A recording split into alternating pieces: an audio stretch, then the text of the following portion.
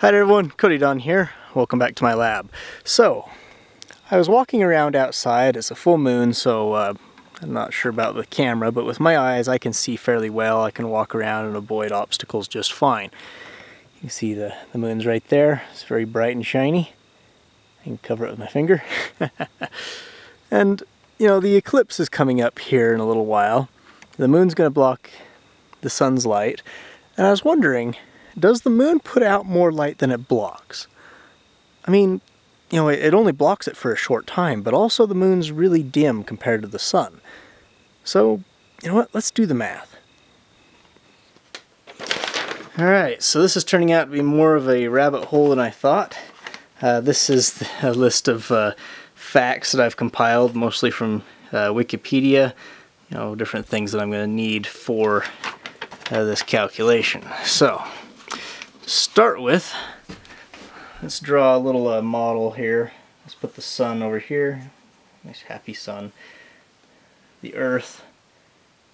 Draw in some continents. Whatever. And then the orbit of the moon, which is slightly inclined. So like this. So here's the moon. And the moon's shadow comes off in a nice triangle with the umbra and penumbra. So, since the moon's orbit is inclined a little bit, the solar eclipses happen fairly rarely. About 2 to 3 times a year, and a total eclipse going across the center of the Earth happens much rarer than that. So let's go through and let's first of all figure out how much light is reflected off of the moon onto the Earth.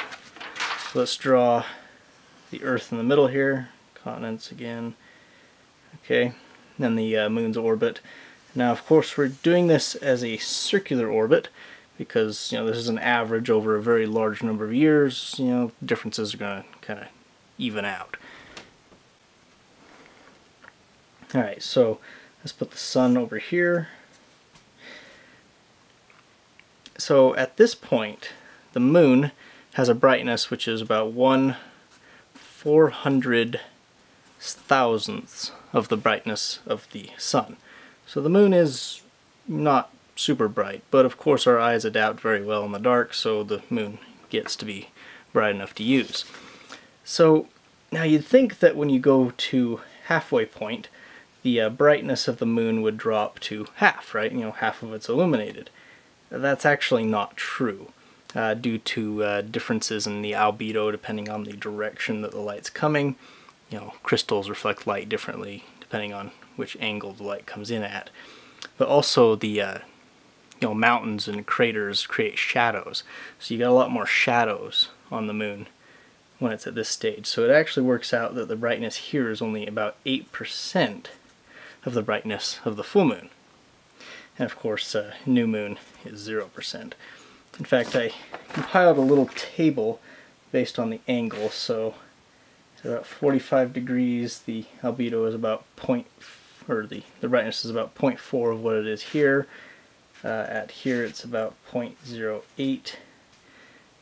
So 0.4, 0.08, and then here at the 120 marks, it's about 0.032. Alright. So here's our points. Let's make this 1.0.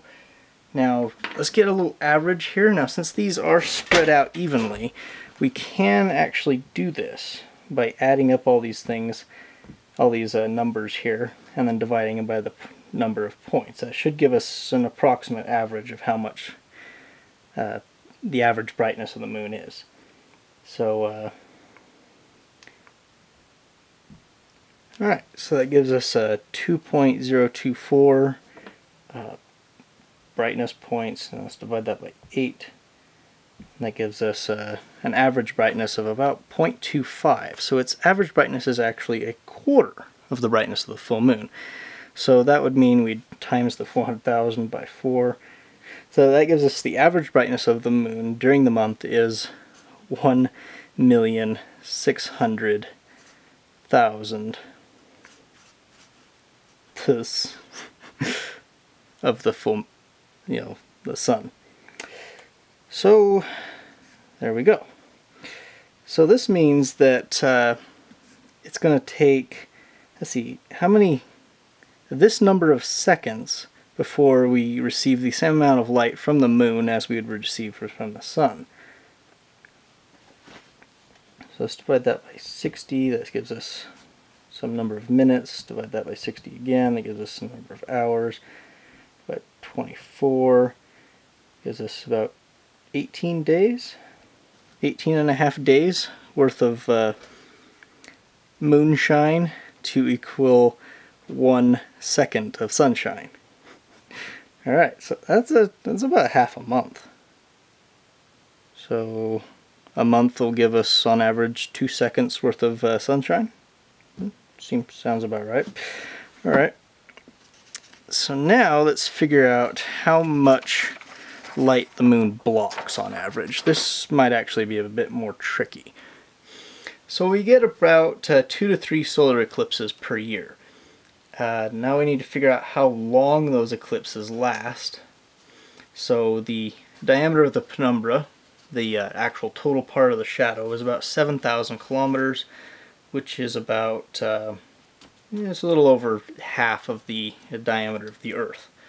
So that means that for a large portion of the eclipse, the moon's shadow is only going to be part way onto the Earth, and that's assuming that the eclipse goes through the Earth, mostly through the middle here. Most eclipses are going to kind of nick the top of the planet or the bottom of the planet. So let's assume that we get, on average, one eclipse, the equivalent of going through the center of the Earth once per year. So this is once per year. That's probably about right. There might be a couple more, and certainly certain years are going to have more or less. So now, let's see if we can figure out how much light is blocked during this crossing of the Earth. So once every year, the amount of light that gets blocked. So the moon travels at 3,680 kilometers per hour. So that means the time it takes is about 3.5 hours to cross the distance of the Earth.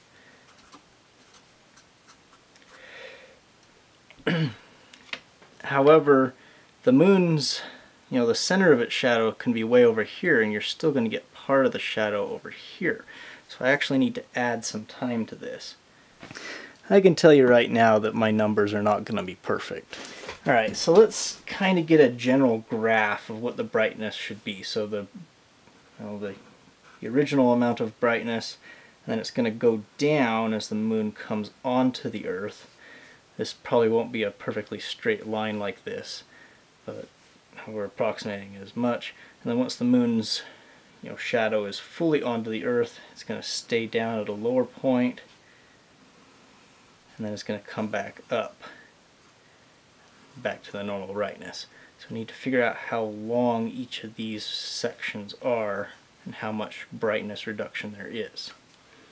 This one here is going to be pretty easy, because the moon's area relative to the Earth's area is about 1/13. So that's of light blocked here. So this over here, these areas are going to be 0 blocked. But this here is going from 0 to 1, or 1/13. So we can figure out how long this lasts, which actually should be pretty easy because we can just take... Okay.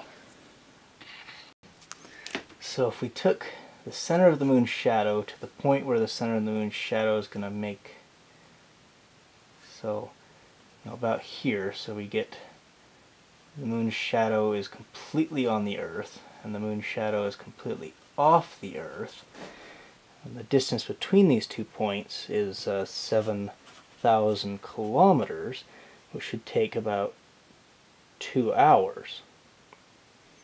So that means this section here is 2 hours long. And the same for the other side, is 2 hours.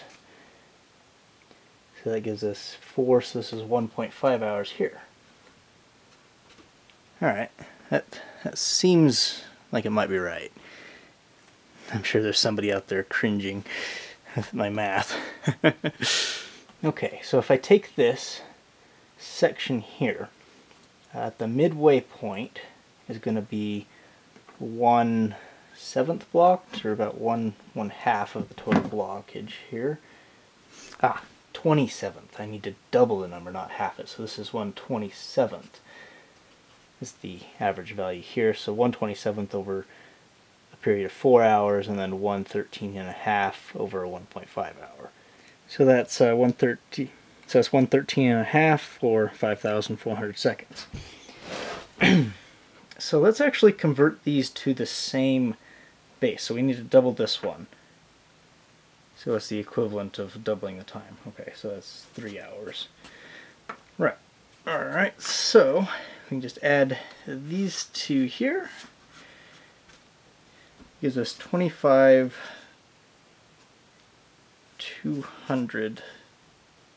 seconds blocked at the 1/27th of the sun's light. Okay, so all we gotta do is divide this by 27, right? So that gives us 9,333 repeating seconds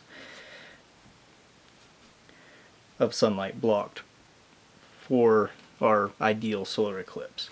Of course, solar eclipses are going to be more or less than that. My guess is most of them are going to be less. So let's round that to 900 seconds of sun blocked per year. Now, how many seconds did we figure the moon put out? Reflected back to us. Sun reflected. So that was 1 second per 18.5 days. So that's 36525 days per year.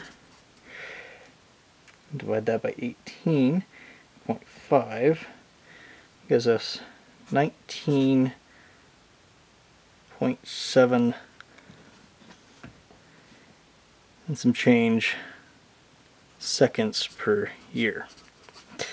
So it does block more, and I'd say an order of magnitude more sunlight is blocked by the moon than is received by it.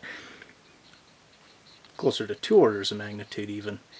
Now I'd love to see how much is blocked for any given spot on the Earth.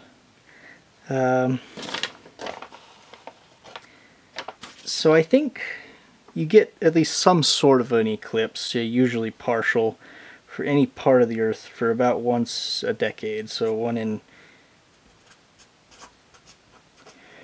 10 years. So this times 10, so that's 197. Yeah. Assuming once every 10 years, 10% of the sun is blocked for any given location, or the moon still blocks more of the sun than it reflects towards us. Alright. You can actually see how long it took me to do this video. You know, the moon was over there, now it's over here. Yeah, even though it looks so bright and shiny, the moon really doesn't put out that much light. In fact, it blocks more light than it gives us. I mean, I'm sure there's going to be people that are like, oh, but your numbers weren't perfect and you're not a mathematician. And this is true, but I don't think I'm off by, a factor of 100.